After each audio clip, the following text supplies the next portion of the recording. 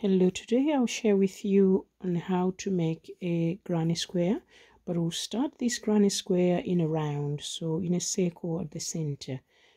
So to start with, I'll wrap around as you've seen in the video like that, and I put my hook underneath the smallest piece and hook the one on top, which is the longer piece, like that. Once I've done that, I'll make it tight.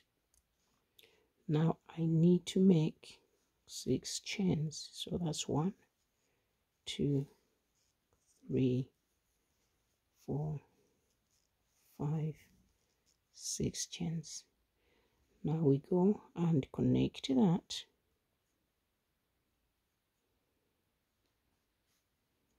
I think I'll make it bigger, make it 12, 7, 8, 9, 10, 11, 12. Then we'll go to the first chain where we started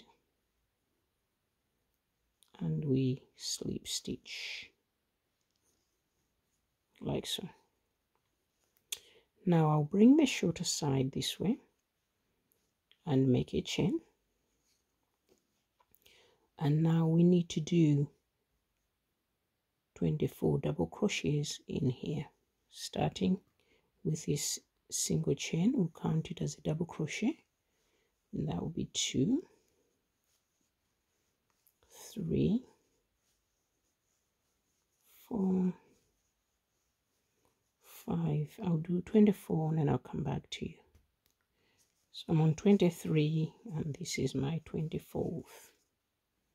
So we've ended up with that circle. Now to slip stitch, I take my hook out and I will put it on the first chain this side and turn my work and hook that loop through that.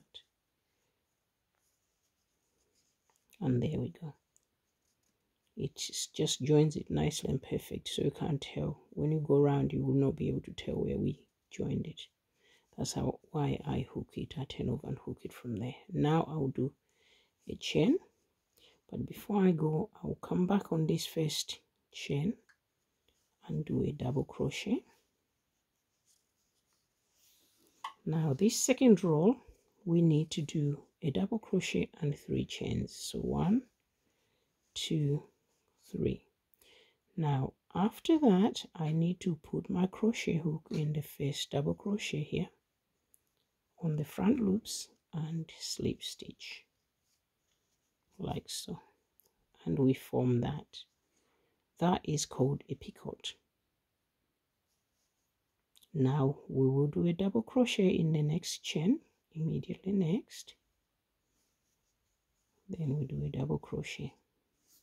We will do now 3 chains and we'll slip stitch in the double crochet like so. Take it out and out again to make another picot. We do a double crochet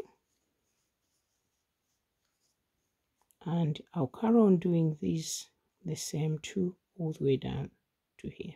Then I'll come back to show you what we do next. So now I've got to the end after making all my picot, and that's my job. Looks like that. Oh, against the white is better. Now I'll slip stitch in the bottom of this chain where we had the double crochet like so. Now I need to go into the middle of that, but I'll do a chain there, then go back again like so, and I'll do 5 chains,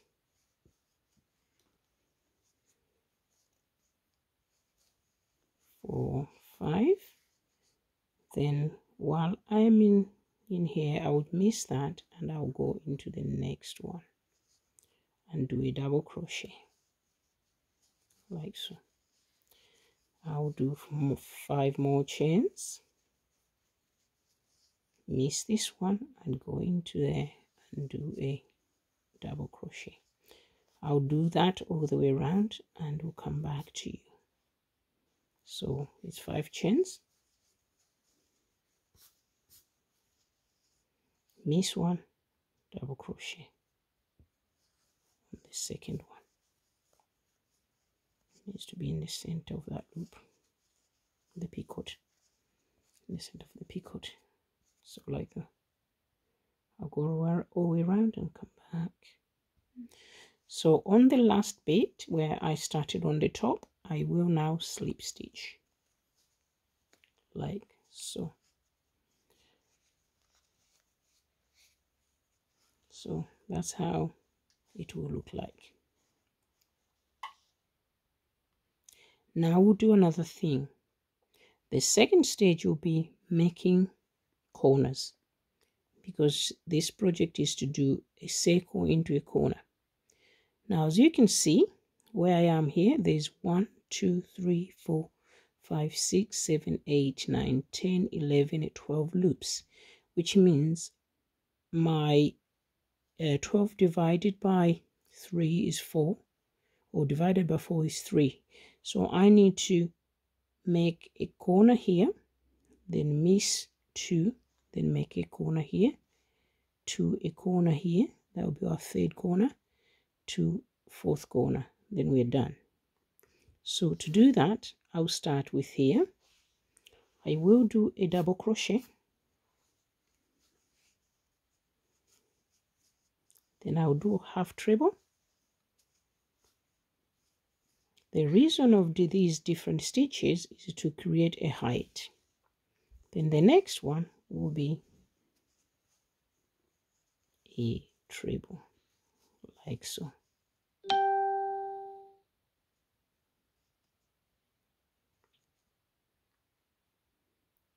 Now going this side, we will do here a 3 chain picot, like so. Then I'll do reverse of what I've done here, which is a treble,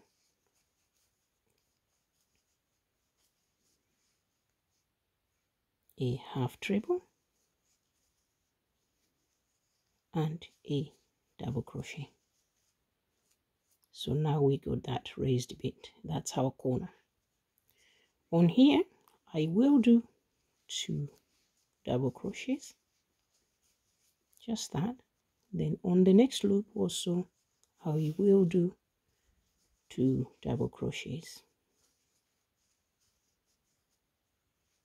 So now that means we are nearly here. So we need to do a double crochet there, like so. And now I'll do a treble, half treble, then I'll do a treble. Always have treble before the treble. Then I will do a 3 chain to make a little picot, slip stitch.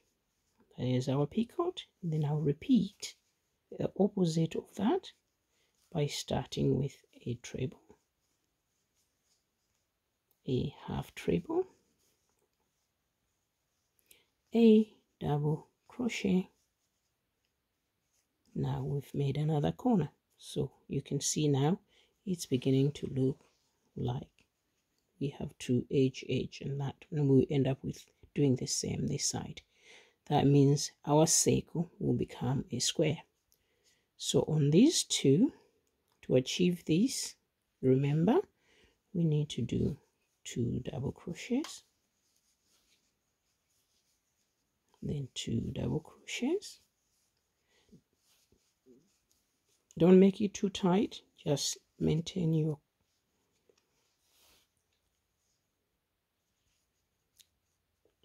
your stitches as loose as you normally do them, not too tight.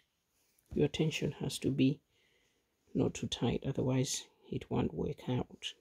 Then when you get to here, do 1 double crochet, then remember we'll do a half treble, then we'll do a treble. There we go. Then we'll do a 3 chain, then a picot by slip stitching, then we'll do a treble, half treble, and a double crochet. So now you can see, we can see that we have 3 corners. We just need to create one here. So we do 2 double crochets, miss that in the other loop, do 2 double crochets across there, we do 1 double crochet, yarn over to do a half treble, yarn over, take one out, take the other one out to make a treble. We got that, then we do 3 chains. We will slip stitch now, and now we do the opposite of what we've just done, which is a treble, a half treble, a double crochet, and we've created that little point of it, just like here. So now we got where we started from 1, 2, 3, 4. We just need to finish off now with double crochets here. So we do 1 and 2, and again in the next loop 1 and 2.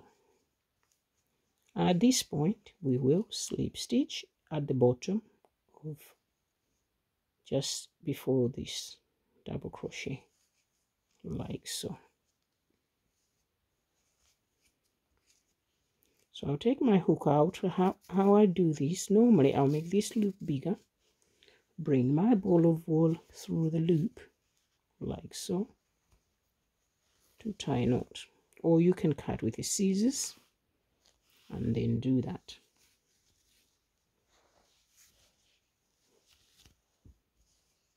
But let's say if you didn't know, you didn't want to finish, you want to do another round, you could actually just hold it by doing what I've just done. So there we go. And this loop is, you can take it apart to add more rows. So there's our mini square. Now you could do loads of these in different colors even, or you could do ones that are the center will be different color, the second row would have been a different color, and this would have been different color as well, and when you finish the last one you have different colors. Or you just do plain like this, make like different color squares. So this maybe white, maybe other, and then when you come to finish off your project, you join this square to another square, and you can make a really lovely blanket. So thank you for watching. If you've liked that, please follow me so you can see many more of my introductory projects. So here's our little cute square. Bye for now.